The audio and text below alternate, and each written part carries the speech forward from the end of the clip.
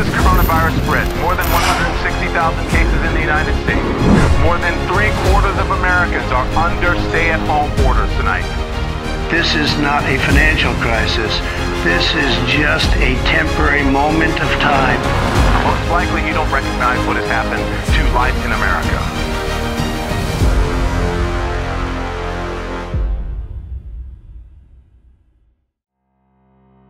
Have been in business actually right before this whole situation happened. We just celebrated our 17-year anniversary.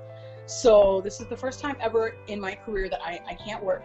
It is very, very difficult. It is a financial hardship. So unfortunately, the bills that get automatically withdrawn from my account are still automatically withdrawn from my account.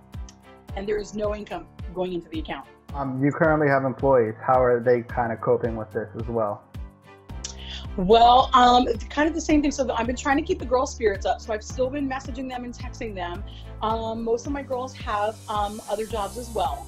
So some can work, some cannot. Some of them are working from home. I am the most concerned about my girls that do not have other jobs, because this is very, very difficult.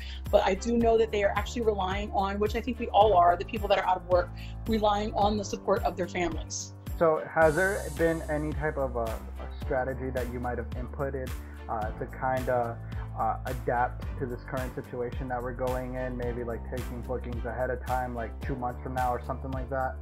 Yes, there is. You know, of course, I never in my entire career have never had anything happen like this. Try to keep my clients and my ladies kind of encouraged is I've been doing a beauty blog.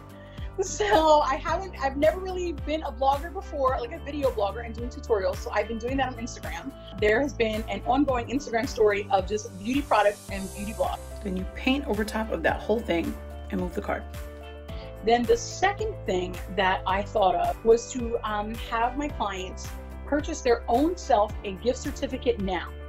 So it still gave the salon a little bit of income, and then it gives them a credit, because all of my supplies are at the salon just ready to go.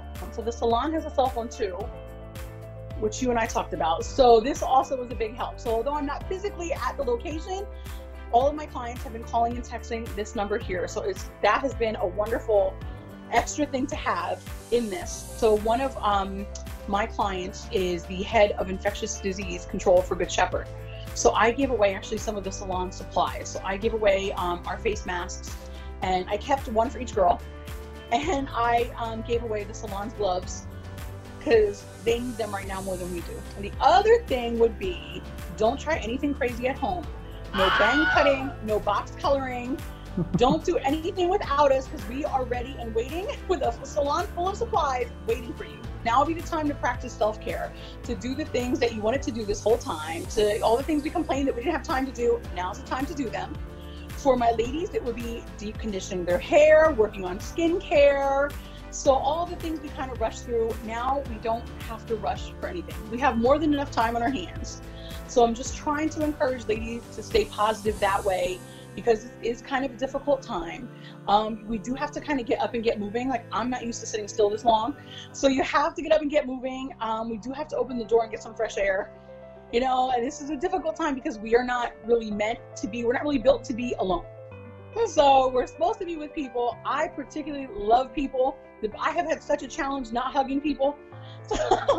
Social distancing is very difficult for me because I love people. So, yeah, so I would just say self-care right now. Read a book, read the book you've been trying to read, put your feet up, have some tea. Wait, I'll have some with some product placement.